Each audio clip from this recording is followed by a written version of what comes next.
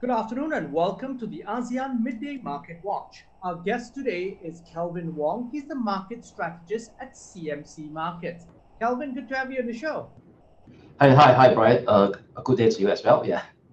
Now, Kelvin, before we speak to you, let's take a quick look at markets around the region, and it's a sea of green across the region.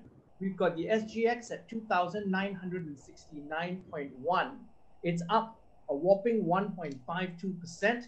Bursa Malaysia is up 1.04% at 1,573.74. Now, across the region, it's the green continues. We've got the Nikkei is up 1.59% at 30,143.94. The Shanghai Composite is up 1.07% at 3,602.28. The Hang Seng is up 2.15% at 30,356.4. ASX 200 is up 1.17% at 6,857. And the Kospi rounds it up with a gain of 2.78% at 3,078.80. Now, Kelvin, what's driving this positivity across markets? Markets are up sharply. Yes, good. So what we could see since the start of this week, in fact, we talk about Asia first. So actually, most of the major stock indices in Asia actually kind of outperform the US market. So if you look at the US market has been kind of underperforming since the last 5 days. So one of the major reasons is that if you look at the several big US major stock indices, be it the S&P 500, the Nasdaq 100, okay, all these are kind of heavily weighted accordingly to mega tech, US big tech stocks. We're talking about the FANGs and Microsoft. And if you look at the last 3 to 4 days, or in fact close to about 2 weeks, market participants are kind of very concerned about this rising long-dated sovereign bond yields, be it in the US and the rest of the world. So that kind of a strong negative correlation with these US mega tech stocks. So if you look at these US mega tech stocks, right, they has been coming down by quite a fair bit since the last 4 to 5 days. So what happened, in fact, yesterday or prior to the day before yesterday, we obviously on US time, will be in Tuesday, is that we start to see a bit of pause in that sell-off in US big tech stocks. And yesterday, it kind of have a positive follow-through. All of this is kind of given by a comforting reassurance by a kind of dovish Fed chair during his testimony in this semi-annual testimony to Congress yesterday and on Tuesday. Yeah. Yeah, So that is kind of yes. Go ahead, Kelvin. Yeah, so yeah, that's a kind of a driving force that kind of feedback the positive momentum back into the markets. Okay, I'm going to break down what you just said in two different parts, and we'll zoom in Yes. first on Chairman Powell's testimony. Now, what impact, in your view, is it going to have on Asian financial markets? All right. So in fact, to me, it's very likely to be very positive going forward, at least in the near to the medium term. Why? Because firstly, if you look at Asia financial markets, we're talking about the region major stock indices, especially on Japan, then talk about Singapore as well. Most of our market major benchmark indices are heavily weighted towards cyclicals, which is we're talking about the banks or several industrial related stocks. In Japan, it will be banks, definitely the big banks as well. So what we see right now is that we're actually benefiting from this rising yield, treasury yield, with this ongoing reflation team play that is taking into the markets, that also giving, we call it a positive reaction into the commodity space as well, which also tends to benefit some of our Asia markets because some of them are actually exporters of commodity related products.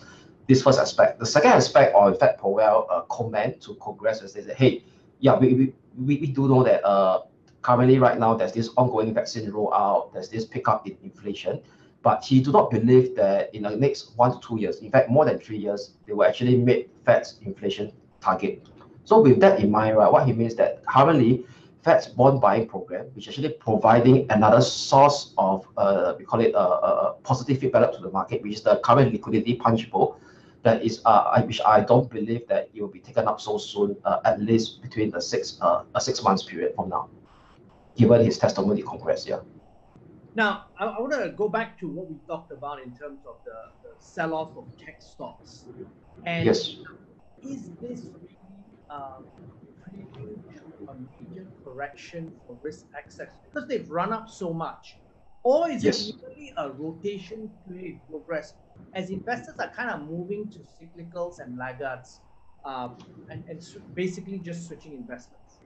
Yeah, so actually there's two things I want to share regarding about this prelude of the major talk. Okay, firstly, if you look at we talk about the last 10 years, big tech, or in fact other tech related stocks, has been leading the broader market. So they are up close to some about 200%. So in fact, a lot of global fund managers' portfolio are kind of heavily skewed towards these big tech stocks in the last 10 years. They built this position. So what we got to be aware is the rate of increase in this rising, we call it long dated bond yields, sovereign bond yields worldwide. So if this bond yields worldwide, right, it starts to actually rise too steeply, too fast, and too soon. So that could actually create a problem on the big tech stocks. Why? Because we may start to see a rush of exit to unwind this position. Okay, so that's why over here, global central banks got to come in to kind of give an assurance that, hey, we know that bond yields are rising, but however, we are still there to provide this kind of liquidity backdrop into the market to actually suppress the pace of this increase. Okay, then the next key thing is right now is that inflation. So we got to watch out that inflation risk got to be well maintained expectation. So as long as inflation risk is kind of well maintained with expectation, one of the benchmark we can look at will be crude oil prices, which is a kind of prelude to inflation risk. We talk about WTI crude. So WTI crude, there's a major resistance at around the $75 per barrel.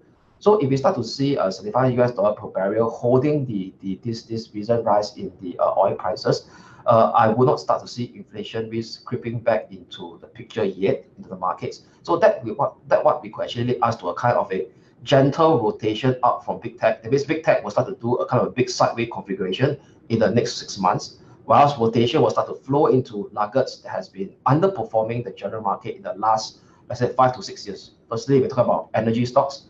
We're talking about cyclicals. We're talking about old school stocks like, for example, industrial related stocks and even commodities related stocks. Okay, could you, in a Singapore, Malaysia, ASEAN context, which are the sectors that really have lagged a lot, particularly on the SGX and perhaps on Bursa Malaysia?